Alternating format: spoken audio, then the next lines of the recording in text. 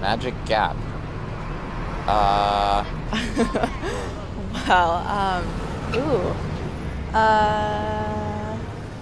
Something possibly dirty? The gap between being friends with someone and going out with them.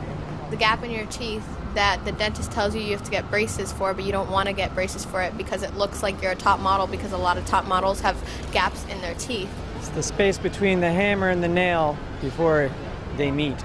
when you don't know at all what you're gonna do, and then you have like the best idea ever. A mystical opening in the earth that has rainbows and unicorns coming out of it. Magic gap, it sounds like a political term.